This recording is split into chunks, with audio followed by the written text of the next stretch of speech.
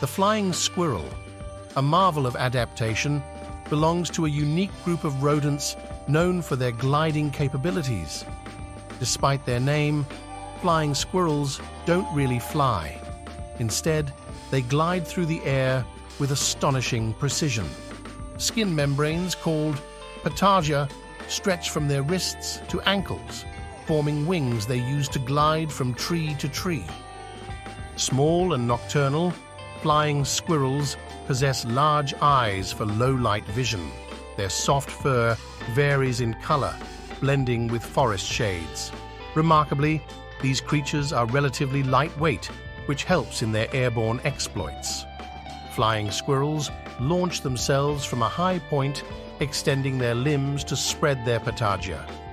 By adjusting their body posture, they control direction and altitude. Glides can span up to 150 feet, allowing them to access food and avoid predators efficiently.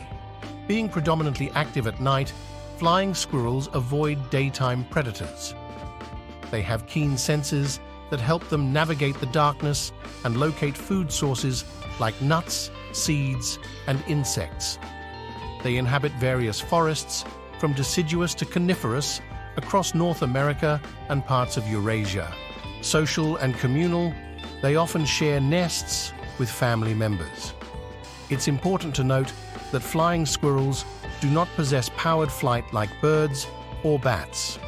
Their gliding abilities are a stunning adaptation to their arboreal lifestyle. The flying squirrel's gliding expertise and nocturnal behavior make it a remarkable creature of the night. Its graceful aerial maneuvers and forest-dwelling lifestyle inspire awe and curiosity in those who learn about its adaptation. Although not typically considered endangered, habitat loss and fragmentation can impact their populations. Preserving forested areas is essential for their survival.